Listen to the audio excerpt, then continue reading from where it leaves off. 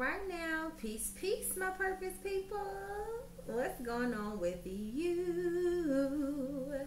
Y'all, glory be to God. Today has been one of those days. Y'all remember yesterday when we read about having peace through the storm? And in so many words, the Spirit of God, the Spirit of the living God, prepared us yet again for the moment the enemy would come and try to steal our peace.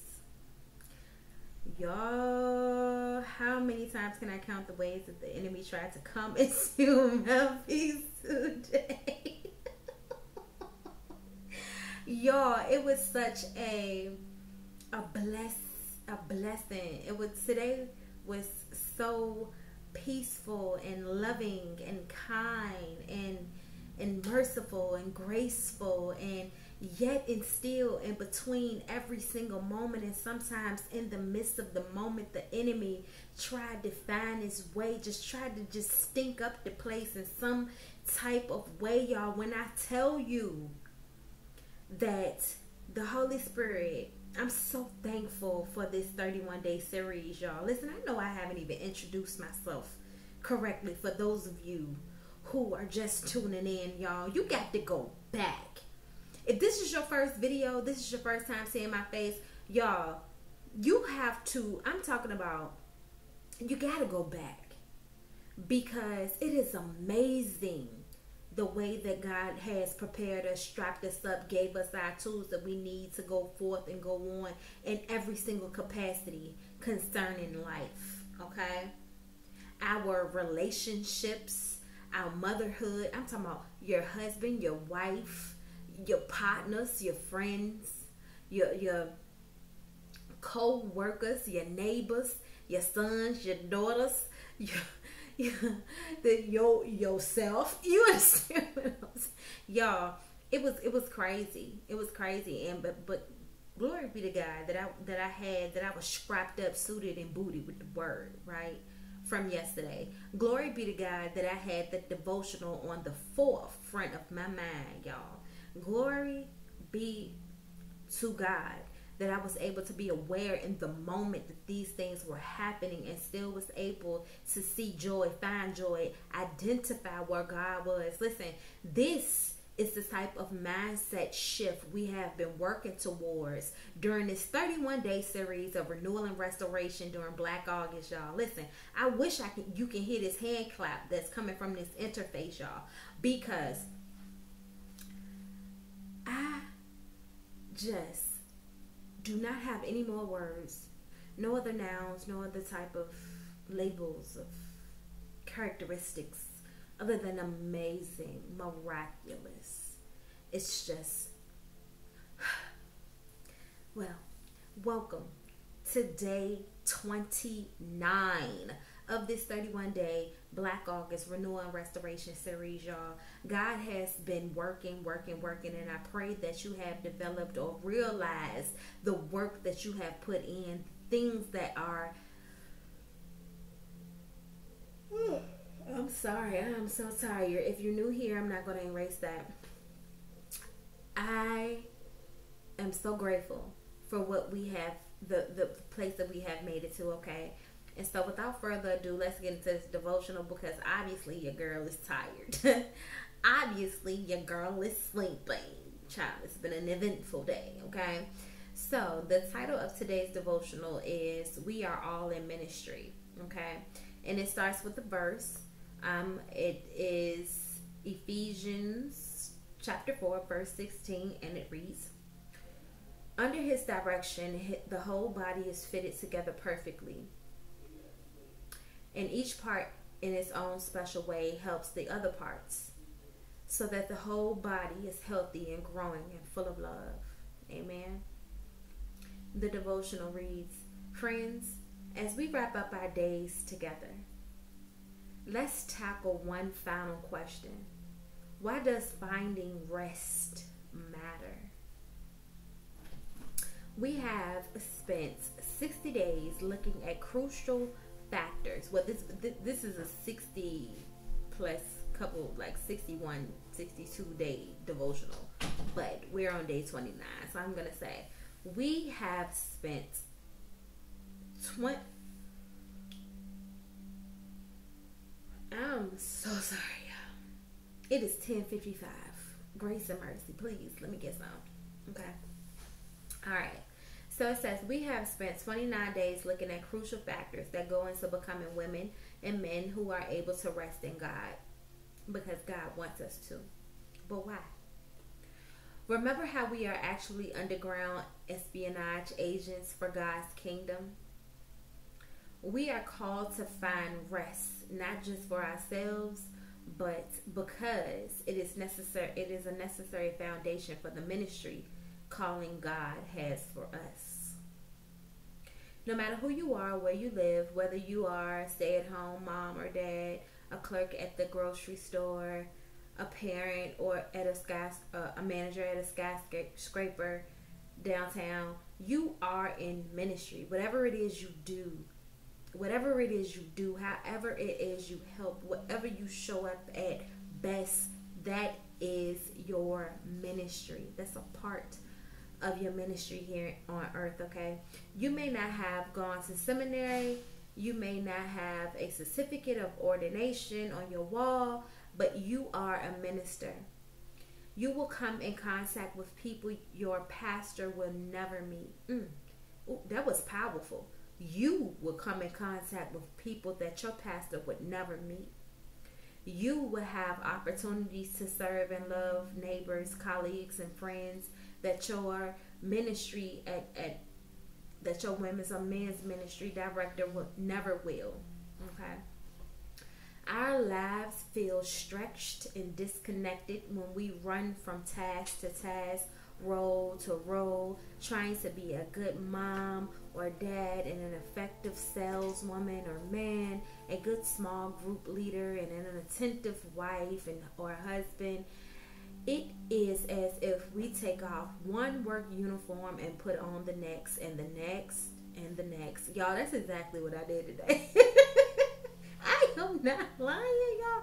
I am just getting, child, stay focused, honey. Listen, I know this word is ministering to me, honey. I'm going to receive it. How about you? Okay. That all changes when we realize I don't have 4 or 5, 10 roles. I have one. To be a minister of God's love and grace to everyone I meet. One of the special things about the Graduate Christian Fellowship group at Harvard was the unique graduation related ceremony we had before the regular commencement. It was called the ordination to daily work. Just as pastors were ordained, we were ceremoniously sent out for ministry and daily work and life.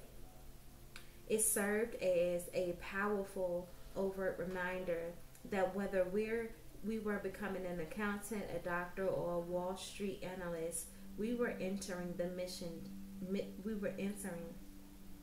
mission field.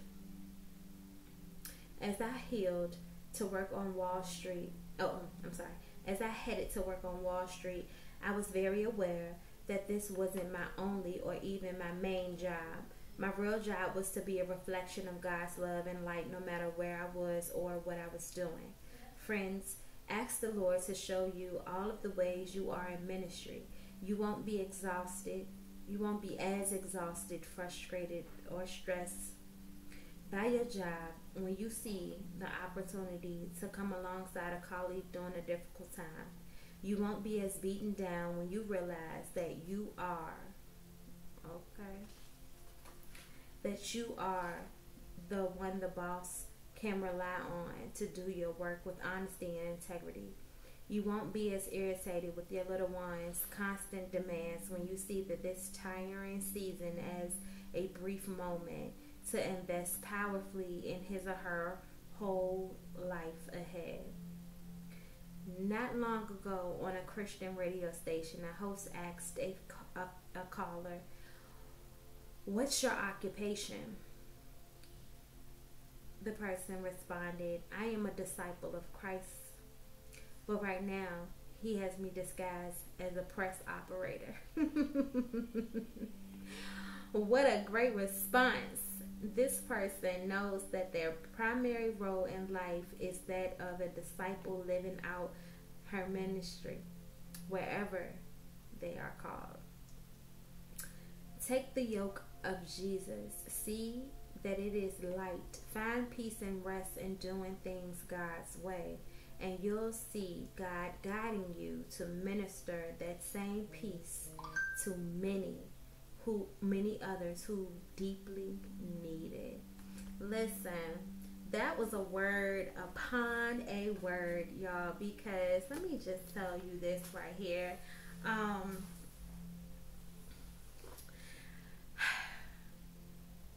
Out of all of the hats that I wore today, I knew the moments, I can recall the moments where it hit me that I was doing this for a greater purpose. That on the way to work, sitting in the office at the university, having conversations, being at the hard hat grand tour that I took, speaking with the interns and college students about their elite team, going to make sure that I went to file for the certification that I needed for my business, coming home, making dinner, then off to the first game of the season, football game of the season, where both of my children are in band, and my bonus children from the community, one of them plays football, to home, to winding on down and having conversations. Y'all, listen, did I mention conversations with my husband and my grandmother-in-law? Yeah, so listen, it was just, I can relate to going from place to place, to situation and just changing your shirt and your hat. Like, not even literally, but figuratively. Having to quickly, without even thought, adjust to the next row and the next row and the next row without having rest. And being able to identify in those moments that I may be tired, or even I may not even want to be here. I would rather be doing something else, but it is because of what God has created me to do, created me to be. It is because not only of the things that I want to do, but the things that the people around me that are on my assignment need me to do in order for me to be my best version of myself, for me and them. It is because of those things that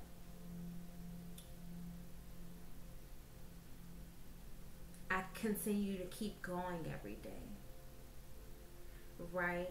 I push through the hard parts, or the parts where I may need to take off my cape and my crown and just sit it over there, and even if I need to cry for a second, or even if I just need to be like, hey, I don't, give me a moment. I don't need nobody to need me right now. Do that make sense? Like, even in those moments, you know, I am grateful, and I pray that you can find gratefulness in your everyday life and career as well. God is good, God is awesome, God is amazing, y'all. And so I pray that this devotional today has assisted in putting a cap on the ideals, the mindset, and everything else that you need to help you release the things that no longer serve you.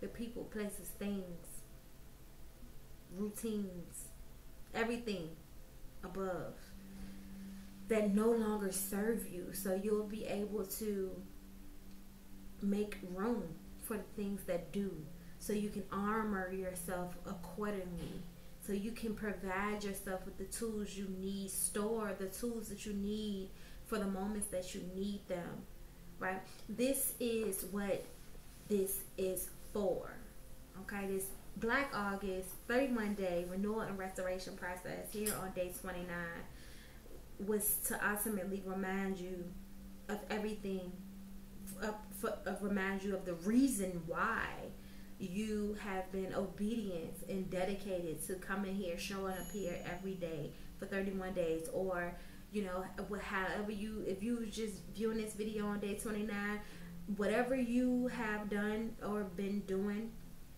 to become your best, to become a better version of yourself, it is not in vain. Continue to do those things, and I'm telling you, if you stay dedicated, if you are consistent, if you take one step, God will take two. Listen, okay? Just beautiful. I'm gonna leave you with this quote today, okay? There is always the danger that we may just do the work for the sake of the work. This is where the respect and the love and the devotion come in. That we do it to God, to Christ, and that's why we try to do it as beautifully as possible. Okay? Listen. Don't you let nobody tell you can't when God has already told you that you can. Make sure that you strengthen your purpose and be about your passion so you can live life every single day doing what it is you love to do, but most importantly, were created to do. Alright? And if you haven't already, hit that notification bell, please, and subscribe to this channel so you can help me help God help this channel grow. And I will see you in the next video, y'all. We have 2 more days. Alright? Peace, family.